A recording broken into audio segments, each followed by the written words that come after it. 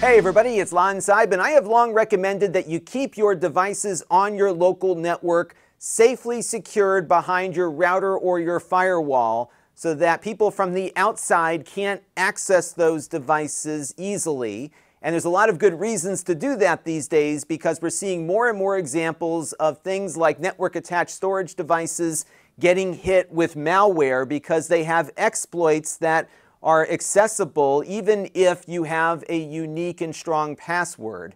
And there are many examples of people getting all of their data locked out or deleted by a botnet that happens to be looking for a specific type of device. There's a YouTuber here who had an awful story about losing essentially his life's work because his NAS had an unpatched vulnerability and it was accessible to the outside world. The problem is that you might want to access your stuff from the outside world, and if you have everything locked behind the firewall, you can't access it. Now, of course, one of the solutions to getting to your stuff from the outside world would be to set up a personal VPN server. A couple of years ago, I demoed how to do that on a Raspberry Pi, but a lot of routers now come with a VPN server built in, but it still can be a little complex for people that are looking for a point-and-click solution. And the other day I had to set up something really quickly, and I'll explain more about that project in a few minutes, and I chose a tool called Tailscale for the job, which is probably the easiest personal VPN I have ever used. And what's nice about it is that it is incredibly secure and can be easily shared and unshared depending on what your needs are with different people that you're connecting with. And while Tailscale has been around for a while, they recently expanded the number of devices you can use on their free tier to the point now where you can have, if you go to the pricing section here, up to 100 devices on your personal account before you have to start paying for anything. And I think for most people that are using this for personal use, you're probably not going to hit that limit. So this is a really good solution now. So what we're going to do in this video is set it up. It won't take all that long. And I'll show you a few different scenarios that this tool might be useful for.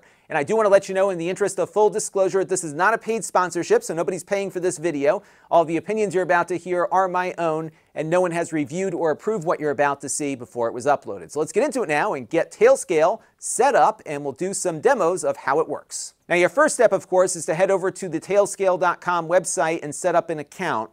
I want to note here that you do have to log into their service for this to work, although the communications that you will be making between your devices are encrypted, and those will not be accessible to Tailscale.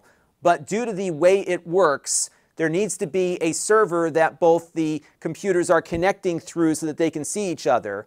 Once they do, Tailscale will negotiate a way for those computers to communicate directly to one another, but you still need to go through their service. So if you are looking for a self-hosted VPN solution, the Raspberry Pi thing I talked about or your own router is where you want to go there, but this does make things a lot easier. So to get started, you can click on the Try for Free here. And what's neat about this is that it uses existing identity providers for this to work. So you can use your Google account, your Microsoft, your GitHub, your Apple account, versus having to set up something with its own password with them. This, of course, means that you need to make sure that your passwords you're using for your identity providers are secure, and you've got two-factor authentication set up and all that stuff, because the identity provider here is what you're logging in with. And so if you've got a weak password combination on any of these identity providers, that's going to be a point of vulnerability. So make sure you get your account secured and you're good to go from there. So I'm going to sign up here with Google, and I'm going to log into my Google account, and we'll take it to the next step after that. So now that I've logged in with my Google account, we're taken to their workflow here to get started. And as you can see, it detected that I am on a Mac right now, so it's got that as my option. And if I click this button here, it will take me over to the Mac App Store to download the Tailscale application for Mac. And in a few minutes, we'll set this up on Windows also. So let me do the Mac install real quick, and once we get the software installed, we'll pick it up from the next step. So I downloaded the client software from Tailscale here, and we'll click on Get Started. And what we're going to have to do here on the Mac is to allow VPN configurations, because it does connect to the Mac's native VPN system. So I'm going to click Allow here. And now that we've done that, it will get things started and ask us to sign in to the network. So I'm going to click Sign In here.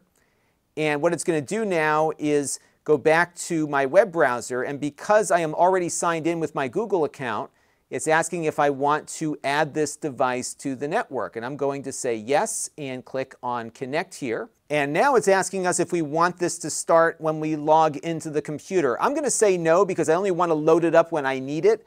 But if you find yourself always in need of this, you can have it load at the time of startup. And I like that they give you this option because I hate things that install and stay resident all the time without my control. So now I can control it, and when I want to connect to my home network, I just load up Tailscale. So I'll say manually there.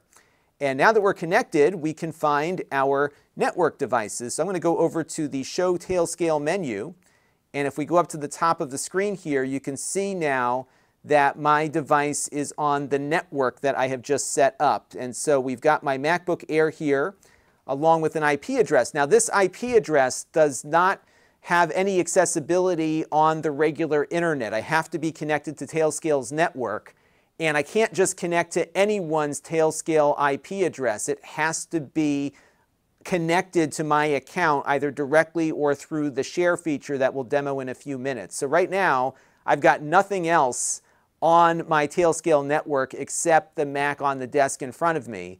So why don't we grab my Windows PC and add it to the network next. So now that we're on the PC, we're going to go to tailscale.com, and I'm going to go over to the download section, and it's detected that we're on a Windows computer, so I'm going to download the client for Windows and click on Save here. And what this will do is download that client software, and what I'm going to do now is run it real quick and install it. It's a little different than the Mac because it does not install through the Windows App Store.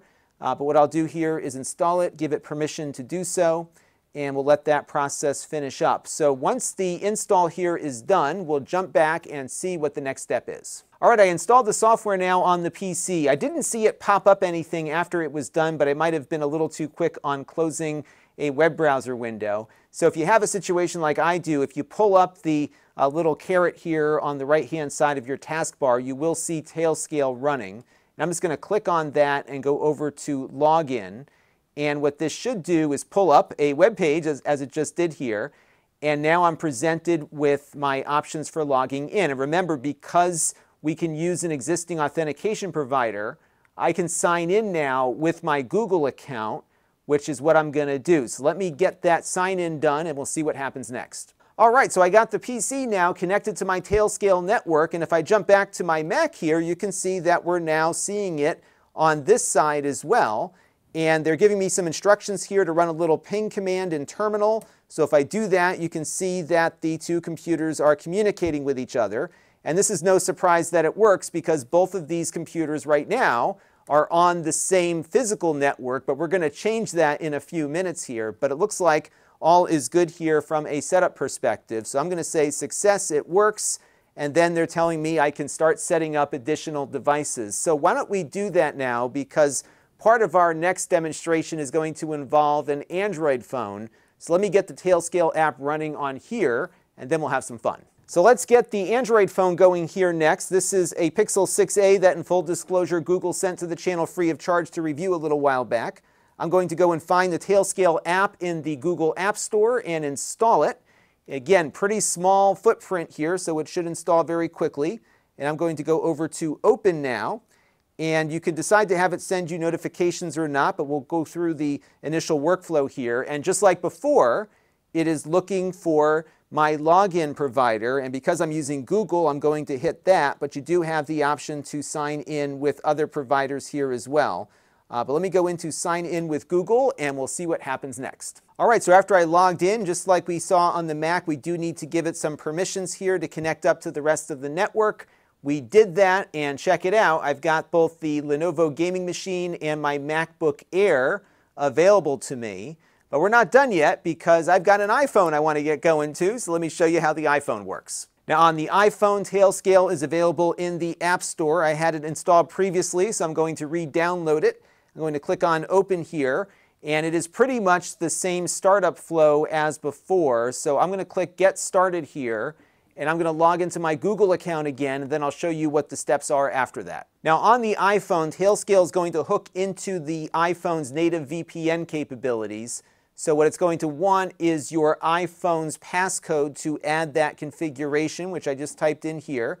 I'm going to click on Done, and then it's also going to ask me for some permissions here, and as before, it's going to ask me to log in with my Google account or whatever identity provider that I wanted to use with it. And once I do that, it will then ask me if I want to add this device to my network. I'm going to click on Connect here, and now it is part of my network where I can see the Lenovo gaming machine, the MacBook, and now the Pixel 6a.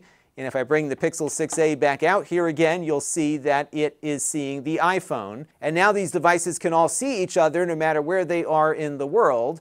But if you didn't want it on all the time, you can just go over to the mobile app here and click on the active button to stop the connection. And then to reactivate it, you just click it on again. So you can jump on and off only when you need it if you don't want to have a permanent connection. So now what I want to do is take this Windows computer and move it to a totally different network that's not accessible from the one that I'm currently operating on. And let me give you a real-world scenario that I just did using Tailscale. Let's get that hooked up. Now, my PC here is running a piece of software called Vmix. This is live video production software that I use to produce video here on the channel. And one of the cool things about Vmix is that you can bring in video from long distances using a protocol called SRT. And right now I've set up 2 SRT inputs on Vmix. And what I want to do is have my phones send video into Vmix to kind of simulate a remote production environment where I've got a couple of phones out in the field and this located back at headquarters an hour away. Now, because the computer and my phones are on different networks, normally I would have to open up a port on my router in order for this to work. In fact, in this instance, I would have to open up 2 ports because I have 2 SRT inputs waiting. But because we have the computer now on Tailscale along with the phones, it's actually a lot easier. And so what I can do here is just tap on the Lenovo gaming laptop here on my list, which is the PC that we're looking at here. And even though it's on a different internet connection, I can still connect via this Tailscale IP. So I'm going to copy that to my clipboard. And let me load up my SRT camera application now and connect it to the computer. Now, the app we're using to send video into the PC here is called Larix Broadcaster. This is free on iOS and Android, at least for the SRT video transmission. And as you can see here in the URL, I have typed in the Tailscale IP that was assigned to our Lenovo gaming PC, which is what is currently running Vmix on a different network. And I'm also pointing it at port 5000, which is the port that this listener here is looking for. So now that I have that SRT connection set up, let's start transmitting video now to the Vmix computer. And remember, this phone is on a different internet connection than the PC, but as you can see, the video is coming right through. All we had to do was install the Tailscale client and point this one at port 5000. And all seems to be working well here. You will notice there is a significant amount of latency, about 2 seconds worth, but that is something that I configured myself because SRT is designed to build up a bit of a buffer to account for connection difficulties, and you can dial that down a little bit depending on your individual situation here. But altogether, it works great, and this is something that I actually did in the real world the other day because some friends of mine wanted help live streaming something that was going on in my town. They live an hour away. They couldn't get down here quick enough to live stream the event. So I brought my phone with me, set up Tailscale on their computer and on the phone, and I was able to get my video sent right up to them without having to go through a lot of configuration on the router side. It was super simple. Let's see if my other phone will connect now. All right, so here's the Android phone, again on the same network as the iPhone and a different network than the computer. And boom, just like that, we got configured here without having to poke holes in the router, just connecting to that Tailscale IP. But what if you wanted to allow one of your devices to be shared with somebody, but not all of them? Well, they've got a solution for that, so let's take a look at how to do it. So if you wanted to share something on your personal account with somebody else, what you can do is go to the device that you want to share and click on the share button. That's it. You generate a link and you send it over to them. They do need to have a Tailscale account for this to work, but if they do, what will happen here after they click on the link is that they will then be connected to your device, but only that device. So for example, if I shared this with my friend, the Lenovo computer, my friend would not get access to my phone or my MacBook or my other phone unless I specifically shared those devices with them. So you have a lot of control as to how all of this works. Now, once a device is shared, it will be shared until you revoke that access. So whenever my friend logs into Tailscale now, he's going to have access to my Lenovo gaming computer at this IP address. But if I am done with him using my computer, I can click on the little period icon here and go over to sharing settings and just revoke their access. And once that is done, they can no longer connect to that computer, even if they use the Tailscale IP address that they were connecting to it with before. So you can very easily give somebody temporary access and then remove it. And what we did when we did the video project with my friend the other day was I had him set up his own Tailscale account, add his Vmix computer to it, and then share that computer with me. So the next time this happens, we don't even have to set up anything. He just has to boot it up, and I hit the button on the phone, and we're in. But if he ever decides he doesn't trust me anymore, he can very easily remove that access. Now, it's important, though, to understand how sharing works. So in the example we just did, I shared this computer out with somebody else.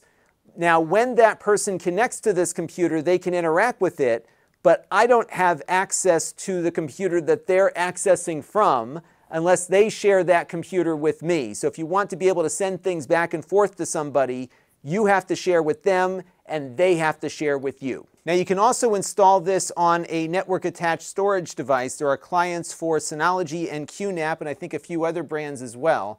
So let me get it installed on a Synology NAS that I have on the same network as this PC, and I'll show you some ways you can connect to it from outside of your local network. And as you can see on my list of network devices now, that Synology is available to us. And if I go back to my Mac, I can take that IP address and type it into my web browser. And as you can see here, once I execute that, it takes us right over to the login screen.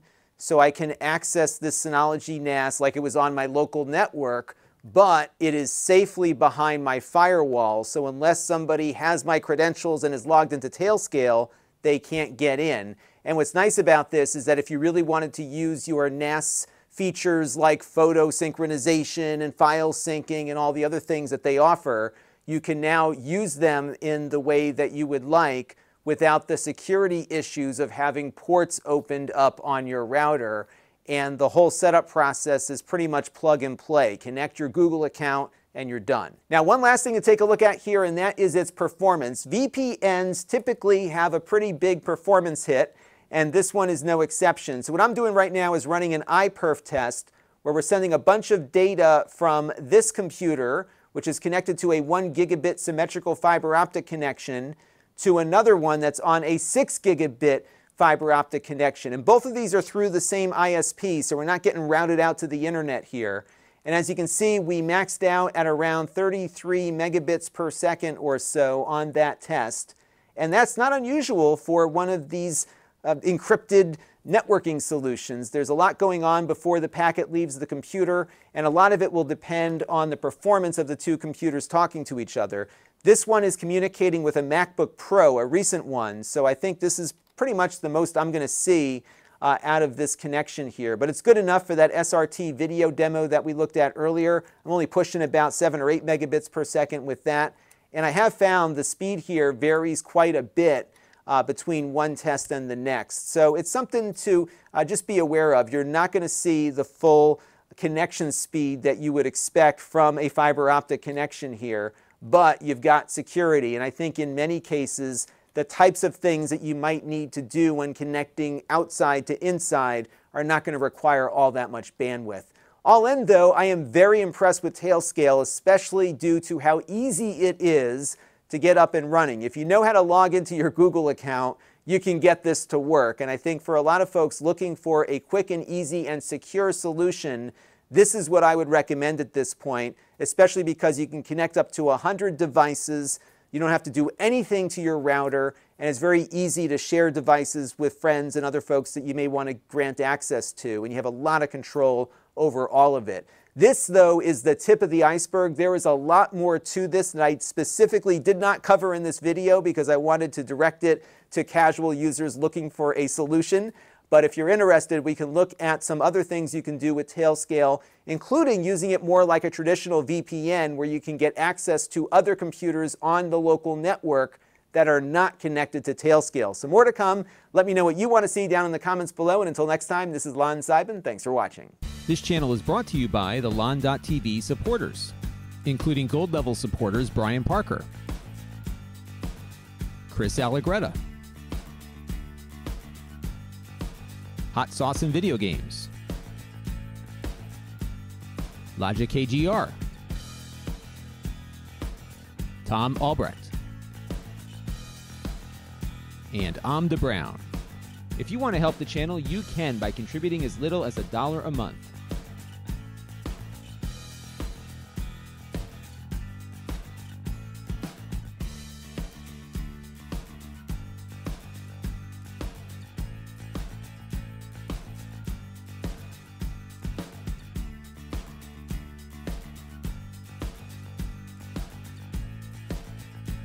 Head over to lon.tv/support to learn more.